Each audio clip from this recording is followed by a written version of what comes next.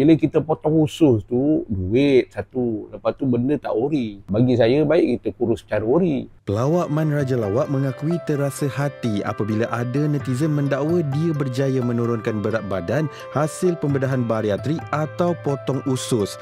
Jelas Man, dia tidak memilih cara berkenaan untuk cepat kurus, sebaliknya mengamalkan gaya hidup sihat seperti bersenam dan menjaga pemakanan. Tak baik main tuduh-tuduh tau. Dah alang-alang jumpa ni, Abang Man share lah sikit kenapa tiba-tiba rasa nak kurus. Sebenarnya bila saya tengok sendiri badan saya ni, kejap gemuk, kejap kurus. Dari segi pemakaian saya pun sebenarnya saya pun rasa tak selesa sebenarnya. Senang cerita, saya sendiri pun pernah gemuk. Jadi saya rasa bila saya tengok cermin, saya okey, tak ada masalah. Saya selesa. Dan saya rasa macam okey apa gemuk.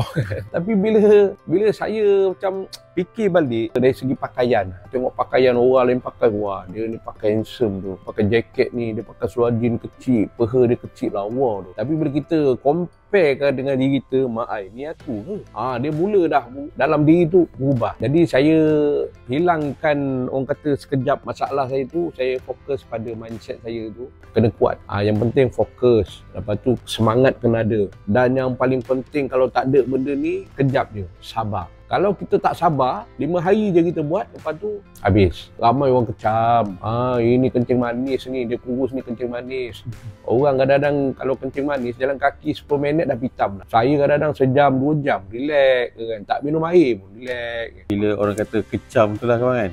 Orang pertikaikan macam orang mendakwa lah. Mengatakan muka abang kenapa macam tu, abang sakit ke, abang buat surgery ke kan. So mungkin apa yang abang boleh katakan? Bila kita baca komen-komen orang tu, siapa tak sakit hati? Kereta bertungkul lumus, jalan kaki 1 jam, kadang-kadang malam jalan lagi 1 jam, 2 jam satu hari.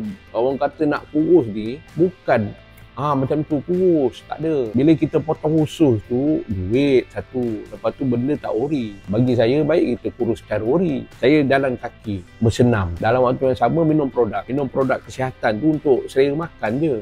Kita jangan fikir benda tu yang buat kita kurus. Sebenarnya benda tu membantu dan selebihnya kita yang kena buat. Saya nak bagi inspirasi, nak bagi semangat pada orang kat luar tu bukan apa.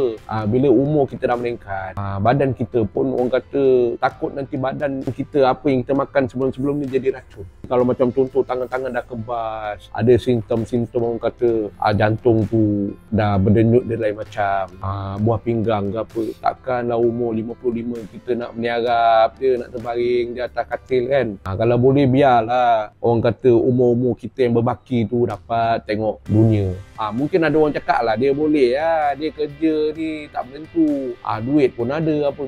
Bukan, kita kena cari masa. Macam mana sekalipun kena cari masa. Kalau bagi alasan orang kata kita tunggu masa sesuai baru nak bersenam, kita akan jadi penunggu selama-lamanya. Sekarang ni lah baru dapat pakai seluar 29, baju M, S, seronok kan. Lepas tu kecil badan, ringan, nak beribadat senang. Lepas tu nampak muda lah. Yang penting macam saya ni dah 47. Nampak rugged kok. Pakai jaket, pakai seluar jeans macam ni. Rasa lagi muda lagi. Umur tu lagi tua, rasa lagi macam lagi muda.